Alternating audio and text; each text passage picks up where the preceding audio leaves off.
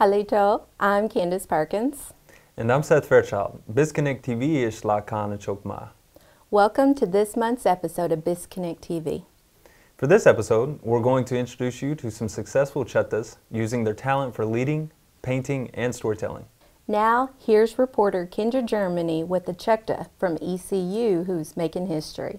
On March 1st, the Regional University System of Oklahoma named Dr. Katricia Pierson as the 9th president of East Central University. I'm Katricia Pierson, president at East Central University. East Central University is a regional university, and we serve around 4,300 students. Any given semester, we have about 350 Choctaw students here. It's our largest tribal affiliation, and we try to provide the services they need to be successful. East Central covers the 11 counties essentially around us. That's our service area. But we're also in Durant. We have a nursing program in Durant and Ardmore. I went through the selection process to be a good president. I didn't think about being the first woman president, but that kind of adds to that humility. There are a lot of women who look to me now to help pave the way, and that's what I plan to do. It's very humbling because there are a lot of people who are dependent upon me. This is a great place to work. I want to continue to make it a great place to work. We have students who are dependent on ECU to be here for them and to provide a great education, and that's what we're going to do. I came to ECU July 2011. I came from William Woods University, a private institution in Missouri. A position as an assistant vice president came up, and it was similar to what I was already doing. Applied, came down, I did that for a few years, became provost, vice president of academic affairs, served there almost 2 years, and then applied for the presidency, and I'm going to start that journey. We've started 2 new degree programs. We started Masters in Management. We've started a Water Resource and Policy Management. Those are both graduate programs. And then we started the OKA Institute, OKA being the Choctaw Chickasaw word for water.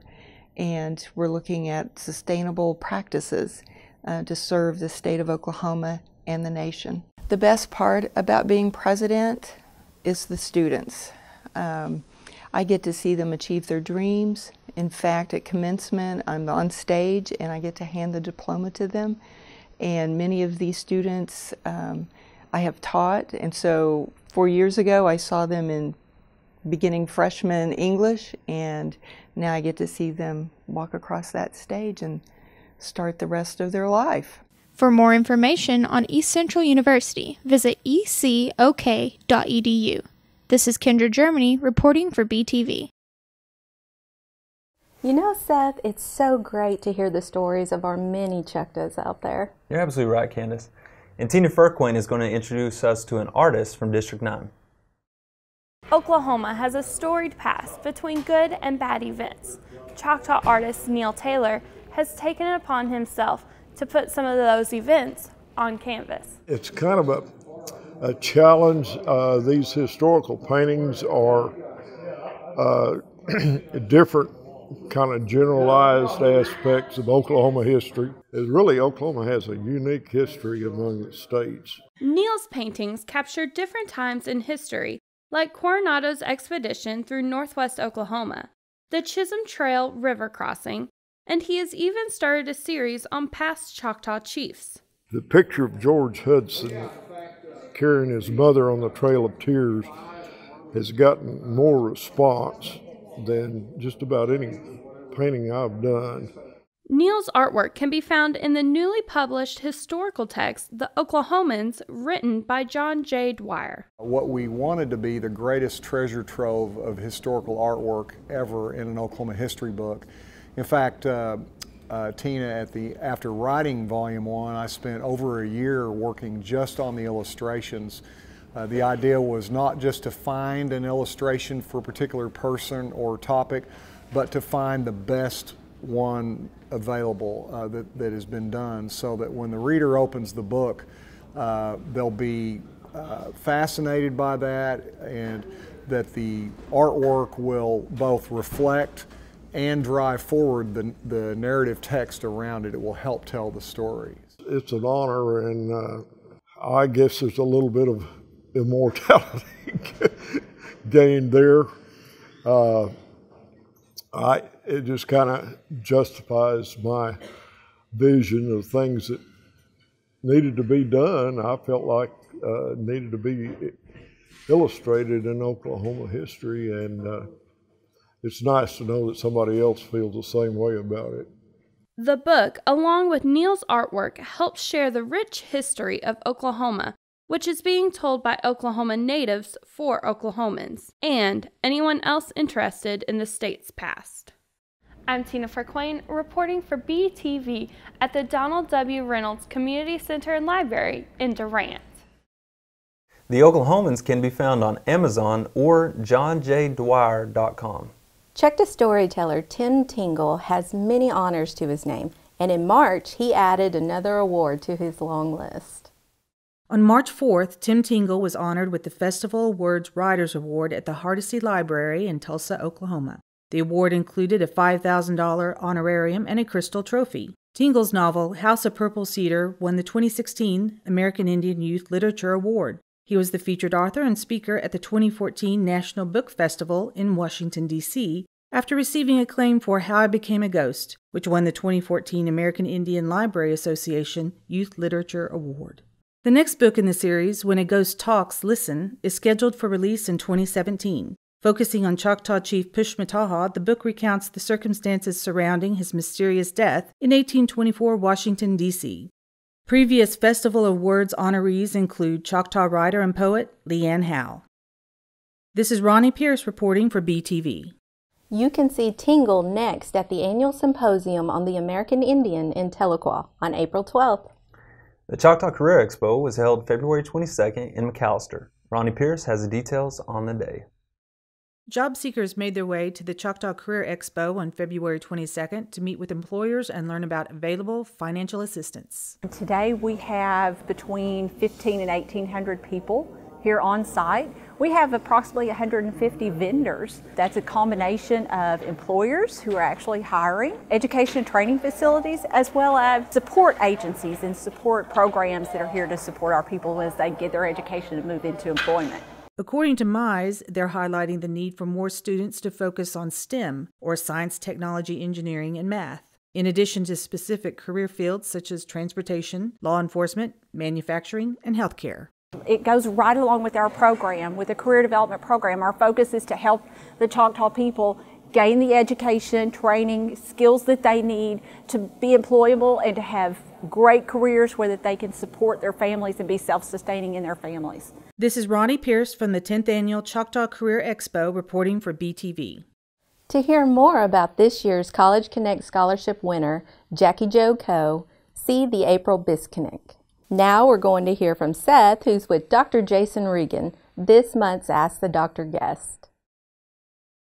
Thanks, Candace. I have Dr. Jason Regan for our Alikchi E. Pinocchio segment. Thank you, Dr. Regan, for being here today. Glad to be here.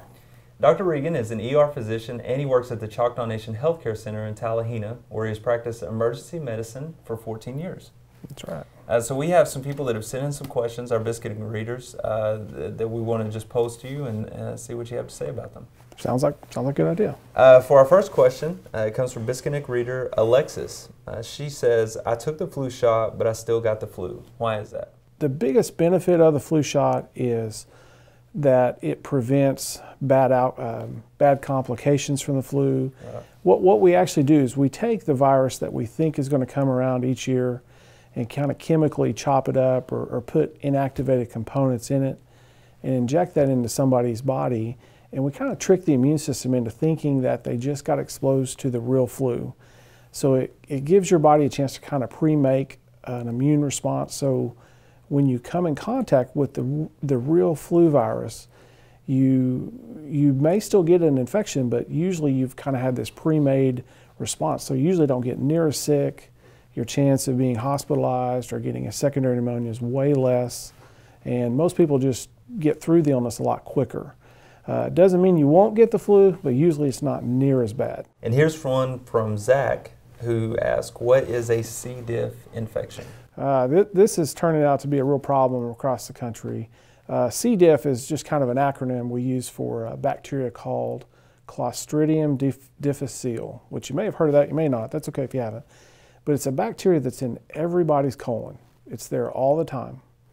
But it normally is kind of outcompeted with all the other bacteria that kind of reside in your intestinal tract. And so normally they kind of keep it suppressed. All the other bad bacteria and some of the good bacteria are all kind of competing with each other. Sometimes that balance gets out of control and the C. diff may take over. And usually that happens if we've given somebody a bunch of antibiotics. It kills out all the good bacteria, and all that's left is C. diff, Clostridium difficile, and it kind of takes over. Starts making a toxin, can get into the bloodstream and make a person really sick and even die. Commonly what happens is we've treated somebody for a serious infection with some IV antibiotics or oral antibiotics, knocks out all the good bacteria, it takes over, and that can pop up 2 or 3 weeks later or pretty close to the timing of the antibiotics itself. It may be not the day you're taking it, but maybe a month later where it kind of takes over. And it's hard to kill. It's hard to kill it out or suppress it down to where everything takes back over. And there's a lot of complications and morbidity that go with that bacteria. And we're having trouble where that bacteria is becoming resistant faster than we can invent a new antibiotic to get it under control. So that's the reason why we've been having a big push to try to not use antibiotics when they're not needed and to minimize the length of a course and to make sure we're very judicious and use evidence-based treatments that work well and to try to prevent C. diff. Thank you again for being with us. Really enjoyed hey, it was great to talk. It's good to talk to you. I'm sure the viewers also enjoy that. And now here's Joe Jefferson with this month's construction update. Halito, this is Joseph Jefferson with your construction update. Colgate hosted a groundbreaking on February 28th for their new Choctaw Nation Independent Living community, and Antlers hosted a groundbreaking on March 3rd for their community.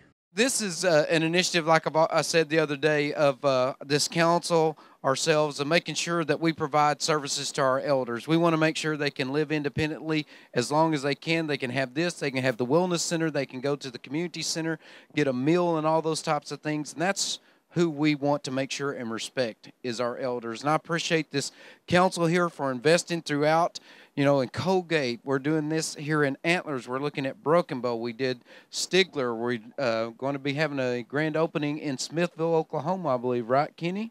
Here before long, before our independent elderly side up there. And so I just appreciate them for what they're doing for our tribal members. And I look out here and I see Bobby and everybody else, and I appreciate the Housing Authority and staff. We get to come up with the ideas. They're the ones that truly implement it. If y'all would, let's give our employees a big round of applause for what they do for us.